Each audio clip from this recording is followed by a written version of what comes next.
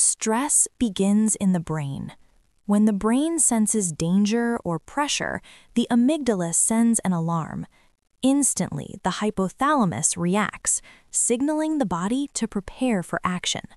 The heart beats faster and stronger, pumping oxygen-rich blood to the brain and muscles.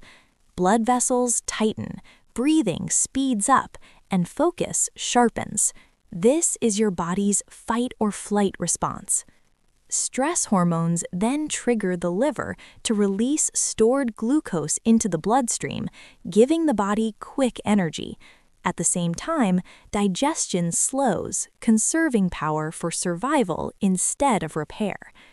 If stress continues, the brain remains overactive, the heart stays under strain, digestion weakens, and the kidneys adjust fluid balance to maintain pressure. Over time, constant stress can drain the body's energy systems. Stress isn't just in your mind, it's a full body reaction. Learning to manage it protects your brain, heart, and long-term health.